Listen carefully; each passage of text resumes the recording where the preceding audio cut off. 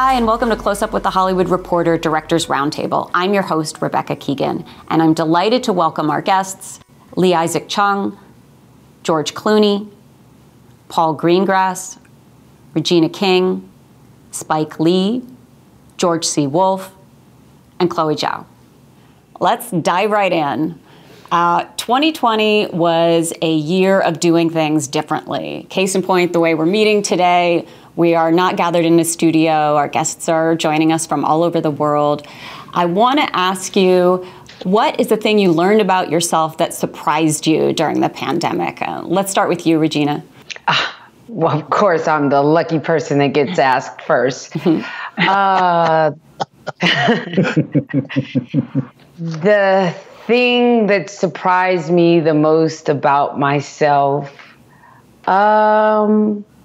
I guess that I have more patience than I thought I had prior to the pandemic. I started planting a garden and a vegetable garden and pulling out the weeds by hand so that I don't rock the boat by each of the, the kale or the peppers or whatever it was that I was growing.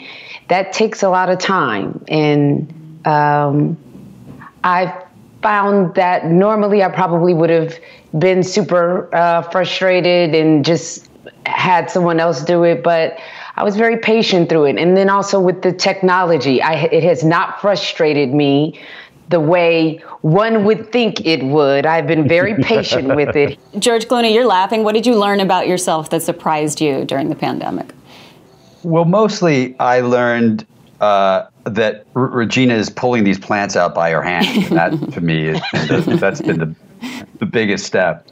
I think we've all kind of learned a lot of the same lessons. We're doing some things we haven't done in a while. Some of us, we're learning how deeply we need to be in contact with one another.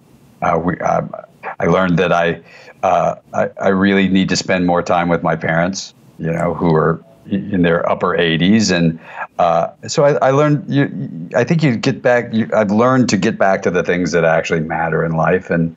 Listen, I do a lot of diaper changing, and that's not even for the kids. That's just for me. That's about it. Chloé, what about you?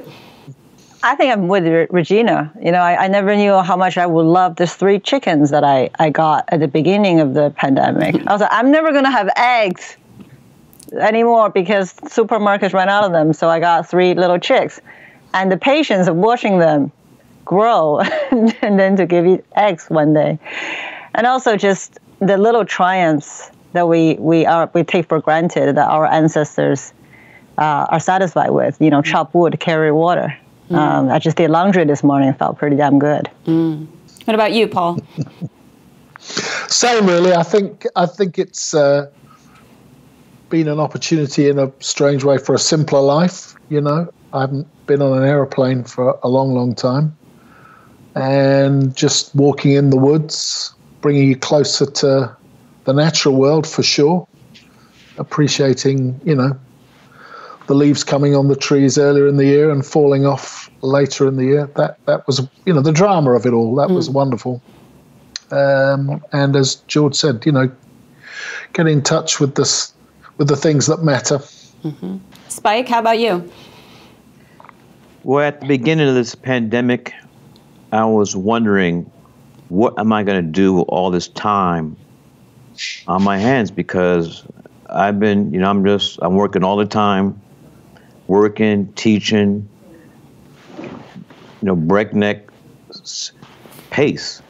And I amazed myself that I was able to slow down and live. Mm-hmm. So it had to slow down. Had no choice. Mm-hmm. And Isaac, how about you? I guess for me, I tend to be really introverted. So I thought in some way there would be a positive element to this where I can just hold away and write and do stuff like that. But Like George was saying, I really miss people. I miss just being able to go out and see friends when I want. And there's just this freedom you feel in knowing that there are people out there who you can just go and see. But that maybe that's taken away from us right now, and that's been pretty sad. But yeah, it's all about the people for me. Mm-hmm. George, Wolfe, how about you? Just the phenomenon of standing still, you know, because I move a lot and I do a lot and I like to stay busy. And all of a sudden, you know, I was 3 weeks shy of completing post on Rainey. Then all of a sudden everything stopped. And I, you know, screamed for about a month. And then after that, you know, I started standing still and listening and finding calm and order in that and rediscovering the value of that. Because you know, it's New York and you want to do everything, and then all of a sudden thoughts happen and feelings happen and all sorts of things come up. And so that's been really great, just being exposed to what's going on inside that I don't oftentimes listen to. Were there moments that emerged in the performances that caused you to take a different direction than you expected? I don't think it was as much take a different direction, but you know, I was afforded we had a 2-week rehearsal period with, you know, prior to anything being shot, which was really great because I wanted the actors to, you know, form an ensemble, but also find liberation inside of using this incredibly thick, rich, complicated language. So that was achieved there. And it was also a time for them to focus in on mastering as much as they possibly can those damn instruments. So there was a lot of preparation time that was done in terms of that. But then once the filming happened, it was just creating space so that the velocity and the rawness of the performances were given space to just erupt and go as deep and as complicated as they possibly could. I mean, so there really wasn't any startling surprises. It was just, you know, creating safe space so that therefore this degree of emotional nakedness could take place. And then one was perpetually startled by how amazingly brilliant and raw people got inside their performances. But that was sort of fundamentally it. There was no violent shocks or anything that changed. How many of you used rehearsals? Like, show of hands. Just, Spike, how come? We didn't have the time. No time, Regina? Well, wanted to, but we didn't have the time. Yeah, I bet. Spike, how come? Why did you have rehearsals for Five Bloods? Well, we always rehearse, and we also shot this in Thailand and Vietnam, so we were there. You were in place. Yeah, you know, ensemble, everybody's together, and you become tight. I mean, these guys have known each other for 40 years. They're going back to Vietnam when they were 18, 19 years old. So we wanted to see that closeness on the screen when the camera rolled. Isaac, you used rehearsals as well. How come and how long? It's kind of interesting. It's the reverse of Spike because we had Korean actors coming to the U.S. and going to Tulsa, Oklahoma. So we were there, you know. I know that feeling. We were in a house basically, and it was just a week of rehearsals and going through all the lines together and reshaping the script together. Those were like such precious days together. It's great when you could have when it could be put in the budget that you can get rehearsal. You can't. Yeah. It's a win-win. You know, if you can get it, take it. Yeah, I don't ever see a situation where I guess not having a rehearsal works better than having rehearsal. I mean, we did have the opportunity to sit down together and have a table read and sit down and just kind of have our come to Jesus moment between myself and I call them the quadrumvirate, the 4 actors, and to just go through the entire script and talk about the dialogue and some of the changes that I had made to the dialogue and scenes that I had omitted and new scenes that I'd put in. So we did have that moment together, and that was very helpful. But I would have loved to have had a week of rehearsals. But next one, I'll have more money and more time. You're gonna get it. I You're gonna get it. refuse to. Yeah, I said I can't do it without the 2 weeks. If I have to have time with the actors, and it's the only way we could do it. I tried for 3, but I ended up with 2, so it worked out. Well, let's talk about working with actors a little bit. George Clooney, how is it directing George Clooney? Oh, it's fun. There's nothing more fun than directing yourself. I hear he's difficult. Well, I tell you, at least the actor knew what the director wanted. But it's a tricky thing. Regina's an actress as well, and she knows what it's like. You don't want to. You're breaking rules, right? You're breaking rules as actors. If Regina and I were doing a scene together, in general, 2 actors, I wouldn't then at cut say, "Okay, could you do it a little faster?" It's the type of thing that actors should never break ever, and you have to have trust with other actors to be able to do it. To do it with yourself, I have my best buddy and producing pal for 40 years, Grant, who sits behind a monitor, and you want to do less takes on yourself than you want to do on other people because you look like a schmuck otherwise. And so you do a couple of takes and you go, that's fine. And then Grant will stick his head out and go, do another take. Oh, okay. All right. Regina, how come George, you didn't? Did you go to the? Oh, sorry. No, sorry. Go ahead, Paul. Yeah, I went to the monitor. Yeah, I would go to the monitor. You went to after every take and then look and then assess. No. Yeah, no, not after every take. I do when it was me on camera, I do like a run of 2 or 3 or something. There weren't that long scenes, And in the ice, you couldn't stay out that long. Maybe 60 seconds and you were back in. Where'd you shoot it? Iceland. Yeah. That was fun. It looks cold. And Regina, why did you opt not to act in your film? Oh, because I've had that experience once before when I was acting and directing an episode of Southland, a show that I was on a few years back, and I don't want to ever do that again. I applaud, George and Don Cheadle. It just blows me away that you are able to just, I don't know. My brain just doesn't want to work like that again. I felt like something was missing, and I guess you're going to always kind of feel like that anyway as a director, but I just felt like I just was not giving my all to either. It was maybe with the patience I have now, if I am ever asked to do that again, I'll reconsider.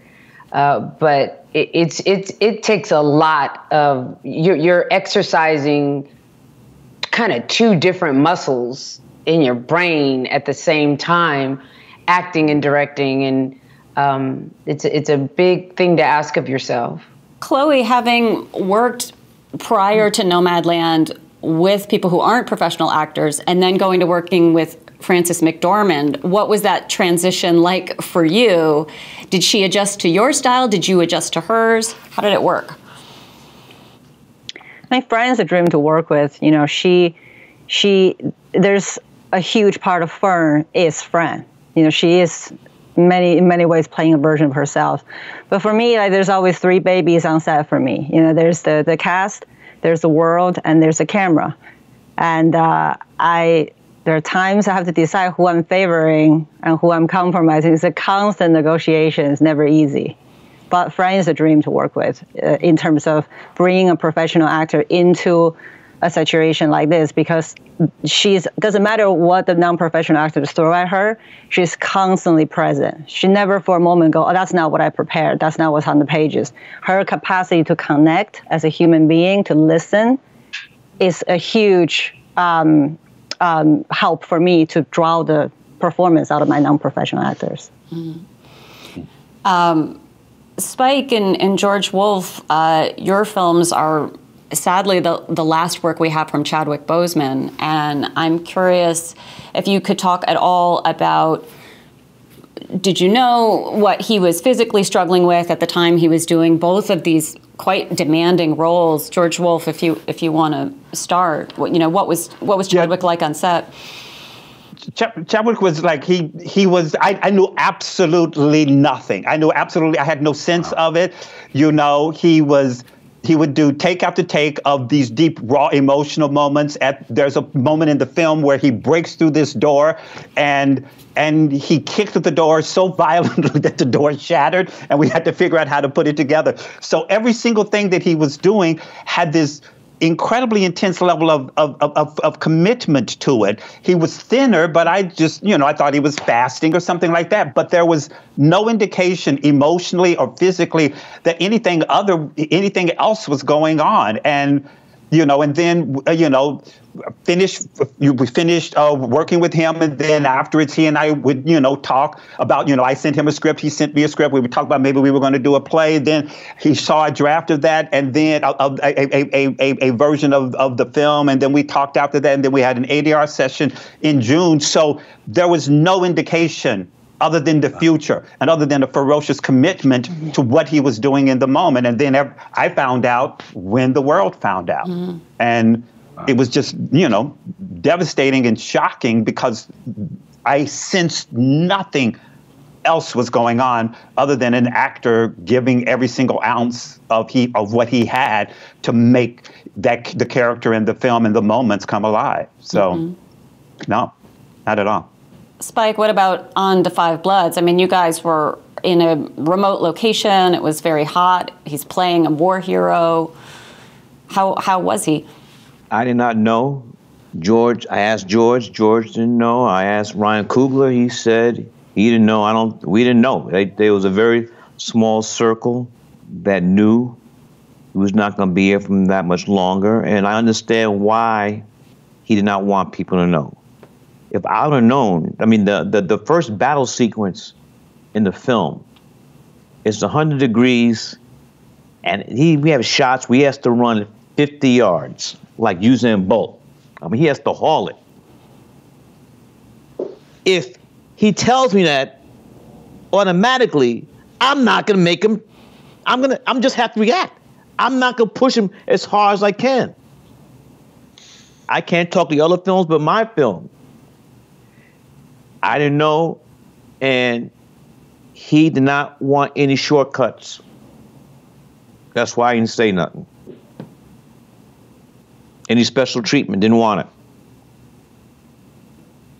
I believe, I haven't talked to nobody, this is my belief.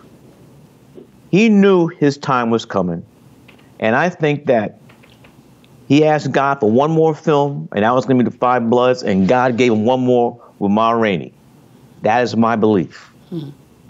His team, hair and makeup, and they were incredibly, intensely protective of him. And that was my only sense that maybe, but that's hindsight. But they were so, brilliantly lovely and protective of him, and saw him through that in an extraordinary way. So, and it was. In retrospect, the love that and the energy of protection that they showered on him was just an amazing thing to witness. And I didn't realize what was going on until, Same thing with what my brother George C. Wolfe just said. They were on him, and he's Black Panther, Jackie Robinson, James Brown, Bigger Marshall. So I'm thinking like maybe there's some Hollywood stuff. I don't know. Because George, you notice they will be on him, praying on him, massaging him, while waiting for a setup. So I don't know what that was. I wasn't going to disturb it. I would do nothing with the process. So. But afterwards, like yourself, George, then I thought, aha. It's interesting. When you watch him, it feels like, in Ma Rainey's in particular, that by the end, you do feel like as an actor, you're watching an actor saying, "I'm running out of time. I'm gonna give it." You know, it is. You know, he's probably going to win the Oscar this year. He shouldn't win it because he died. It's the best performance of the year. You know, he pours his heart out in that performance. And unfortunately, I watched it after he was gone, and you're watching it, and your mouth is just dropped open the whole time watching this incredible performance. It's just, you know, I just can't believe the loss. You know. I want to shift gears a little bit and talk about material. Isaac, you tell an autobiographical story in your film, and I'm curious how you chose to turn the lens on your own family and your own story. Yeah, this is actually my fourth film, and in a way, it's what I always wanted to do, maybe with my first film, you know, to dive in and kind of tell a story of my childhood. But I think I just needed to go through a lot of different things in life, experience becoming a father, experience failures, disappointments, a lot of different things that I feel like my mom and dad went through when they came to the U.S. So it was around the time my daughter became the age that I was back then in terms of when this story is set, that I started to see the world more through her eyes. And just being able to do that, being able to see the world through her eyes a bit helped me to remember back to my childhood and gave me that impetus to really try to tell this story and to remember back what that was like. Regina, in your case, you're working from a play. How did you think about adapting from stage to screen? Well, I mean, you know, first thing that you're always thinking, and I'm sure Mr. Wolfe was in the same place. You know, you don't want it to feel like a play, but part of the thing that attracted you to the piece is the dialogue. The words are the star. So it was coming to it with the intention of making sure that the dialogue remained the star, but also trying to make sure that there was always a feeling of movement or energy, even if we are in the same place for a large part of the piece.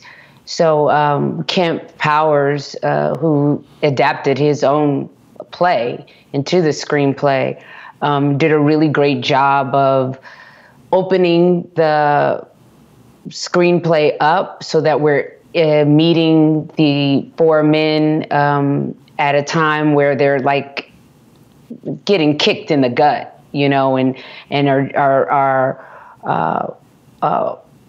a moment that humanizes all of them. So taking that humanity and the vitality that all four of these men possess, and translating that into the technical choices we went with. You know, I would say that I'm not the most, as far as my technical language is probably not so deep, but I'm very clear at explaining what it is that I want to accomplish. And so I have a great relationship with my DP, Tammy Riker, and she was very clear that color and saturation was really important to me, and that, again, movement in the frame without the camera being a distraction was very important to keep the energy and not feel static when we're in the same place for so long. So hopefully that did translate. I feel good about it. The chemistry of your cast the chemistry of your cast, Regina, is insane. Those four men in that room, you know, the casting is incredible. Yeah. And that's what I felt when I read the script. I knew, like I said, the dialogue was so strong that 4 actors that truly understood that they were embodying 4 people and not doing an impersonation, to understand that, and that this was a slice of life, and that the research is all of the things that took place in those men's life that led them to this moment right here, was part of their research, I would be, that'd be half the battle. So it was, Chloe, the casting process was definitely a process, but there were just little moments for each of them. A couple of them were sending tapes in because they were in other countries. I think Aldous was in Australia and Kingsley was in London. But there were just little moments with each of them that, and I'm sure you guys can relate to this as well, where you go, yeah, it's you. It's sometimes it may not even be the best reading or the best audition, but it'll be just a little thing that lets you know they understand the journey that they're going to have to go on. And the cast, the quadrumvirate. Yeah. Yep. Paul, you were nodding as Regina was saying, yeah, it's you. You have a young actress in your film who was new to me, and I'm curious how you cast her, what that process was like. Well, it's that thing when you start the film, you always have a sense of what your big challenge is going to be, what the thing that's going to be the most difficult. And I'd never worked with a child actor, and I thought to find an 11-year-old girl who could play that part was going to be a great challenge. I knew she had to be German. And I was sent a copy of System Crasher that Helena was in, and she was so amazing. I thought there can't possibly be 2 11-year-old girls in Germany as good as that. And she came over, I met her with her mum, and we did some work in the afternoon. She was astonishingly good. And so I thought it was going to be a process of months, seeing lots and lots of people, and it was going to be some agonizing decision of, should it be her, should it be her? It turned out to be the easiest decision. And then when it came to the first day, you never know, particularly with a young 11-year-old girl, how it's going to be on a big set, and Tom Hanks and all the rest of it.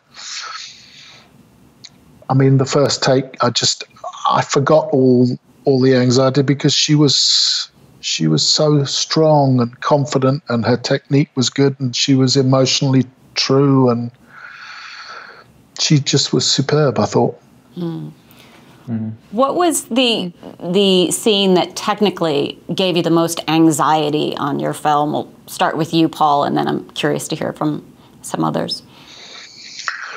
Well, probably there's a sort of shootout in the middle of it, and a chase. That was probably the hardest thing, because it was physically the hardest. I mean, we had to go up quite a high bluff, and we had to climb on ropes.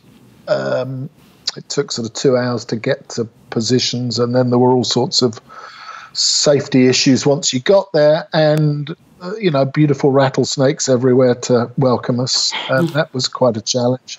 And it was amazing, actually, how quickly you sort of forgot, and somebody would come up and say, "Oh, there's a rattler about 8 feet away," and you go, "Oh, fine, don't worry, can we shoot?" But that was quite challenging. What about you? Where were George you? Clooney? Well, where were New Mexico. You shot. You were, oh, wow. New Mexico, just out of Santa Fe. That'll wear you down. Mine was, it's easy. It was the space stuff, the spacewalk and leading to the bleeding out. I'd done Gravity with Alfonso, I'd done Solaris with Steven Soderbergh, so I'd worked with some really good directors in that. And Alfonso in particular was always ahead of the technology. We were waiting for the technology to catch up for the things he was trying to do. So what was supposed to take a few months took a lot longer because of it. And I was I benefited from that in a way. I had some advantages. Some of the technology has caught up and surpassed it, the VR stuff. But it's still, you're still putting actors on wires and trying not to cross them up, which is, believe it or not, incredibly complicated. And having them, getting them to be able to speak fast but move slowly, because that's what space is. And then getting to the sequence where they're on top of each other for the blood sequence. It was just, that's not the kind of world I've worked in before. So that was complicated. That was all. How many of you, if I could just see a show of hands, how many of you have been in production on something during COVID? You mean post-production? I was thinking production, but Regina, I think you did some shooting for One Night in Miami during COVID, right? What was that like? What was the sort of biggest challenge of it? Probably waiting for everyone's tests to come back negative. That created the most anxiety. My test was a test that came back inconclusive or non-conclusive. So that was terrifying. And I knew that from constant meetings with the DGA that if that was the case, the production shouldn't go on.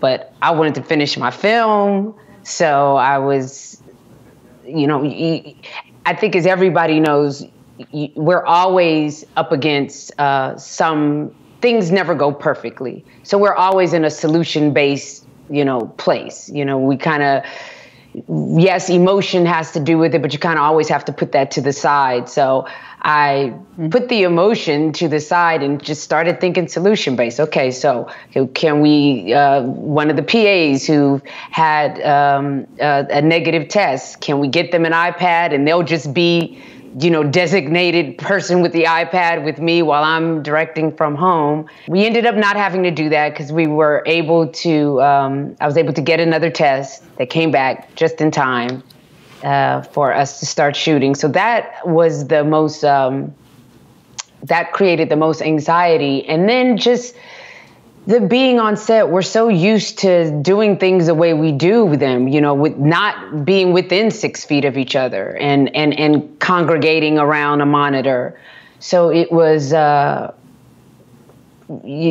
just difficult to reprogram your mind to shoot something that is actually a galvanizing moment, but treat it as though you're all in individual bubbles. It was very tense. I mean, we got through it and everyone was given their A game and wanted the film to be finished and really believed in the story that we were telling. So we got there, but I talked to many of the crew members after the fact, and it was very stressful.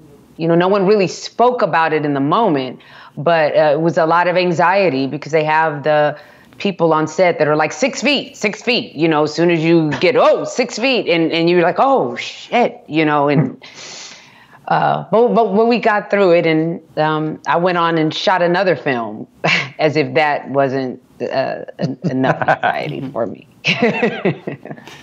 One of the many businesses that's been really devastated by the pandemic is the theatrical exhibition business. I'm curious for those of you who have films going in theatrical release, and I'll start with you, Chloé.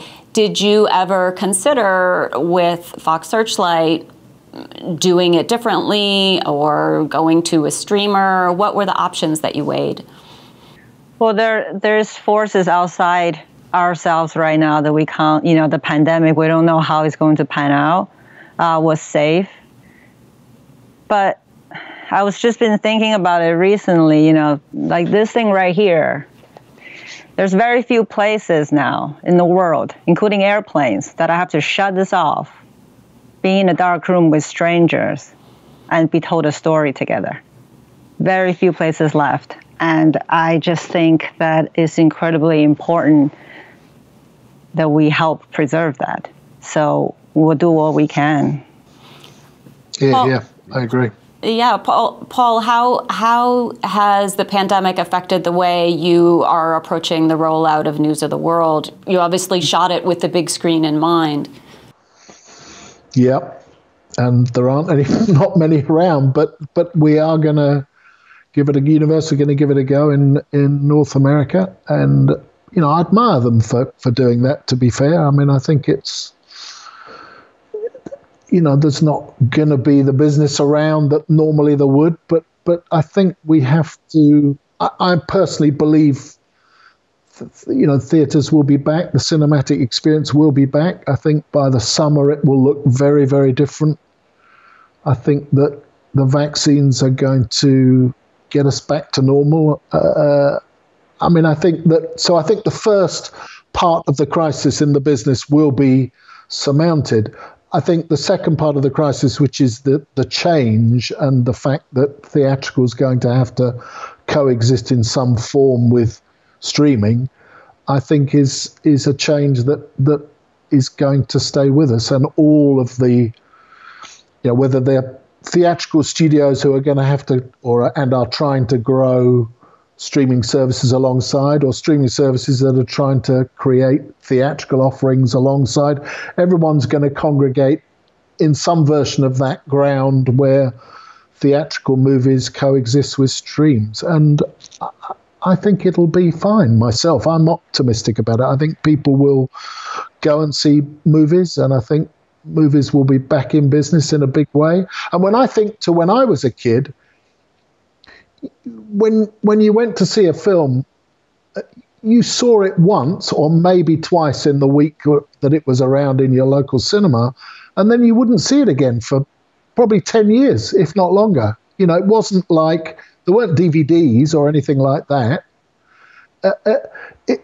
Now, kids who experience movies, they might watch their movie 30, 40 times, and they'll watch it. They might go to the movies, and then they might watch it streamed. They might watch it on their phones.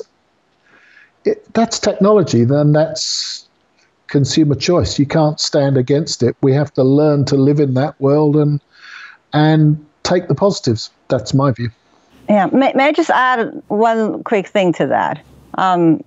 I do think that this is not at all a criticism for streaming at all. As a matter of fact, some of my favorite films that made recent years are made possible because of streaming services. It's more when there's a natural disaster, when there's a state of emergency, we kind of hope that our politicians can put their differences aside and come together. And I feel that way about our industry leaders as well. Healthy competitions aside, this is a bit of a state of emergency. I hope people will still want to go back to the theaters, but will they still be there? I just wish that all the leaders and people are in power in our industry, while having their healthy competitions, also have some kind of dialogue, set some space aside and talk about longevity, nurturing our industry, because our government isn't give us the funding in this type of emergency to preserve culture. And it's the job of our industry leaders to do that, I think. Mm. A lot of Warner's filmmakers are upset right now because they learned from reading in the press that their movies would be released on HBO Max instead of in theaters. The DGA called that, I think, quote, unacceptable in a letter to Ann Sarnoff.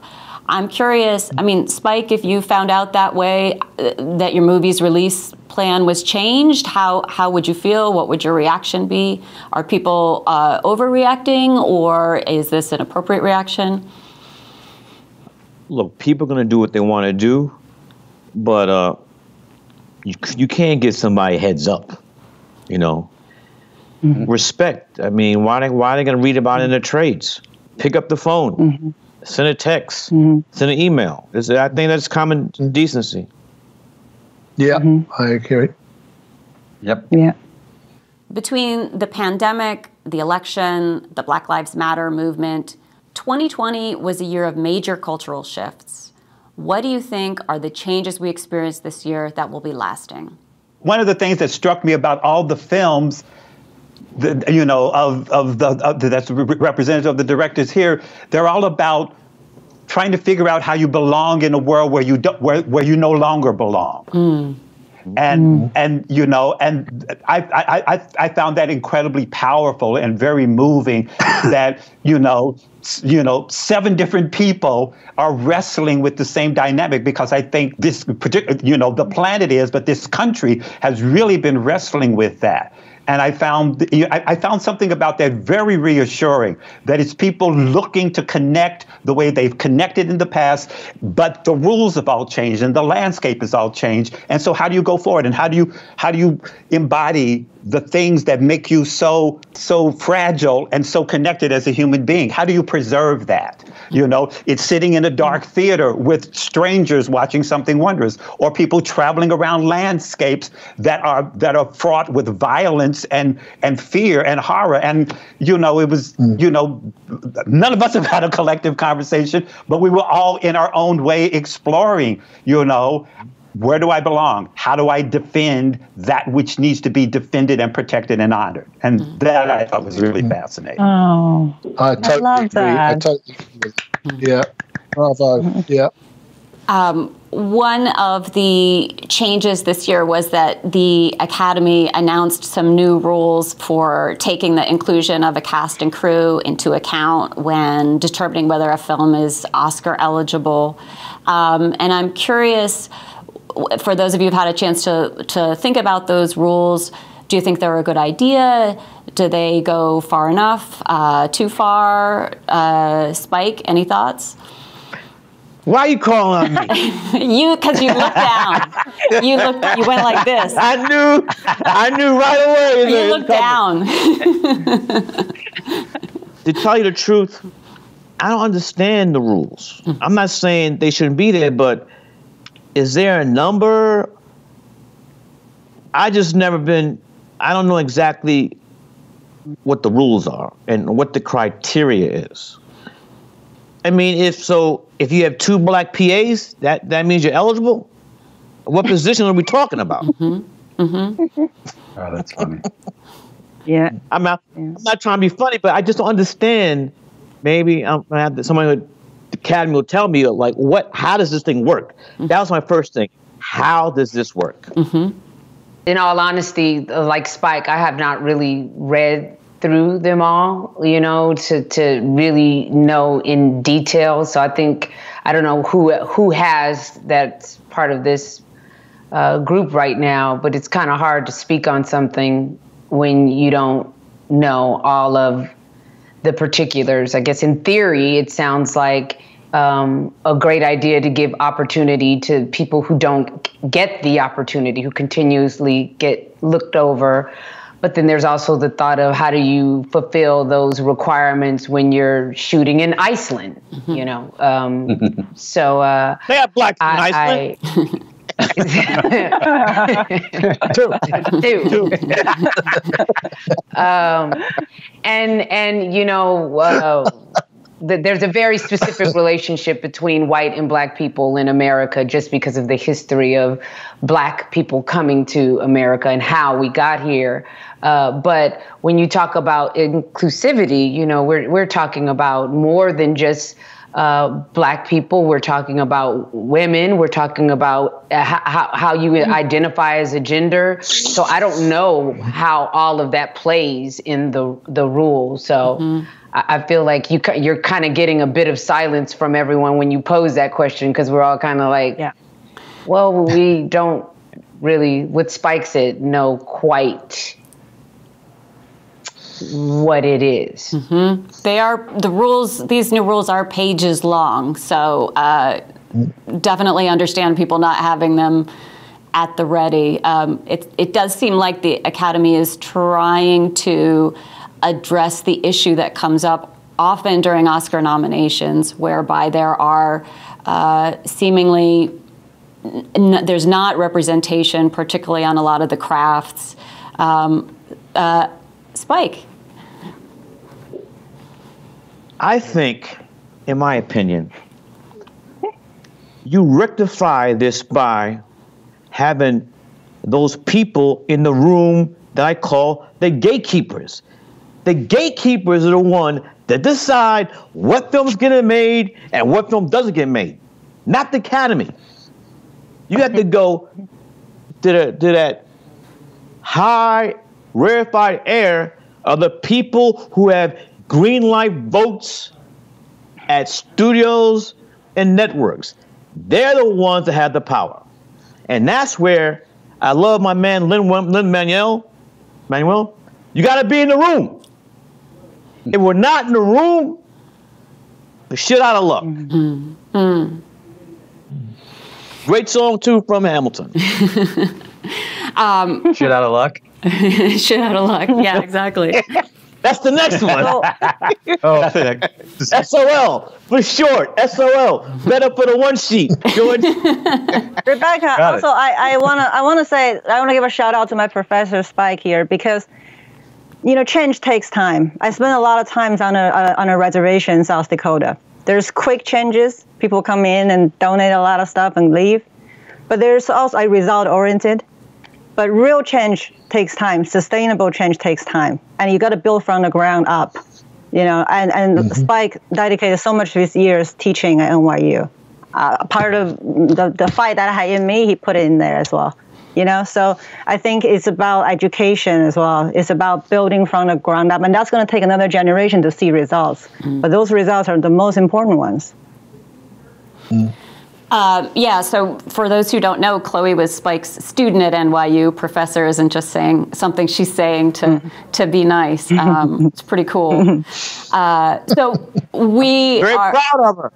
As you should be. As you should be. In fairness, though, Spike does make us all call him Professor. So I just want to say that. So we're going to shift gears to... You're funny. Professional, man. Come on. I know. Well, that's a perfect segue. We're going to shift gears to some of the closing questions, which are lighter in nature. The first one is, what movies have gotten you through this pandemic? What has been a respite when you needed some escape? Regina, what did you watch? Start with Regina. Start with Regina. Oh, goodness. Oh, movies? It has to be a movie? It does not have to be a movie. Whatever made you feel good this past year watching or listening? Listening to a lot of music. So let's go with music. Yeah, that's a safe space to go, because I feel like most of the films that I've seen, we're all, George so eloquently pointed out, all of our films have great questions of human questions that kind of leave you to think. And not that that's not good, but as far as taking you away, I'm still watching Golden Girls episodes. That works for me. But music-wise, this group that has been around for a minute, but I just love their music. I've been listening to this group called Tank and the Bangas, and the lead singer is this young woman who is vibrant, and her voice she can just do so many different things with her voice. And then I discovered a young woman who just seems like Sarah Vaughan and Ella Fitzgerald are both living in her body, but Samara Joy. If anybody has the opportunity to check her out on YouTube, this girl looks like she's about 16 years old and opens up her mouth, and literally it sounds like she is like if you close your eyes, you would think you're hearing Sarah Vaughan, and you see this face, this beautiful, precious baby, if you will, and just all of this power and emotion comes out. And when I watch her and when I listen to her, her name is Samara Joy, and it brings me joy. Anybody else have any film, show, music? Spike? Well, for me, I'm gonna piggyback on my sister Regina. I'm gonna add film to your music.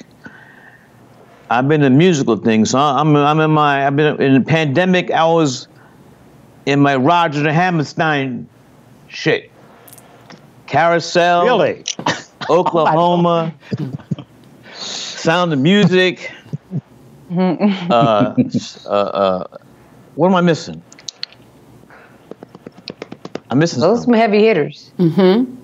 But I find that very unsettling. oh, South Pacific. Did I say South Pacific? Yeah, South No, you Pacific. Yeah. Yeah, I mean, just so that's where I've been. But then, Wow. when it stuff will trigger. So when my favorite 007 passed, we had to go back to Dr. No. Let me tell you a funny story. My mother was a cinephile, swear to God. She died when I was in Morehouse. I was sophomore in college. But my father's a Japanese physician, hated movies. My mother loved films, so I'm the eldest. So my mother would drag me to movie theaters. So she took me to see Thunderball. Took me to see Goldfinger. So I'm in the movie theater saying like, Mommy, why is that lady's name Pussy Galore? She said, shut up and watch the movie. True story. So I went back to Dr. No. Sean Connery. Oh my God. I never got to meet him. All right. Next question. What do people think directing is that it isn't? What do people get wrong about directing? Paul, let's start with you. Wow. Well, I think people think it's easy. I remember quite a few years ago, my dad, he's very, very old now, he's about 95, and he was at sea all his life. So he was away quite a bit when I was young. Anyway, I think it was Captain Phillips. We had a screening of Captain Phillips, and I got up and introduced him. He came, and I made a little speech, and I said, as I get older, I realize that I'm my father's son, and actually directing is a little bit like going to sea, because you have a map called a script, and you have a crew, and you have a cargo, and your job is to get the cargo to port safely on time, and you got to deal with the weather and all the rest of it. I thought it was a very pretty little speech. Afterwards, my dad said to me, "What are you talking about?" He said, "I worked every day. I worked properly hard work. It wasn't like all that making movies stuff. That's not a real job." So there you go. Fair enough. George Clooney, what do people get wrong about directing? I think Paul has something that's kind of the idea. They think that directing starts when the movie starts, when you say action, and it's over when the movie's over and you say, cut, that's our wrap. And that there's there's 9 months of prep beforehand, and there's, a year of post afterwards that I don't think people understand. But, it's a funny thing. I have to say, Paul, it is funny to me too, though, because we'll get in these things, we'll have these conversations sometimes, and it will become like, this was really hard. They'll ask me about like being in the snow, and they'll be like, was it really hard for you as an actor? And I'm like, yeah, it was hard. But, I used to cut tobacco for a living in Kentucky for $3.30 an hour. And I remember watching Lifestyles of the Rich and Famous. You remember that show with whatever his name was? And they would always talk about like, what they were doing was so hard. You'd hear some famous actor go, it's so hard. And I'm like sitting there covered in tobacco juice going, it's not that fucking hard, because we are doing what we love.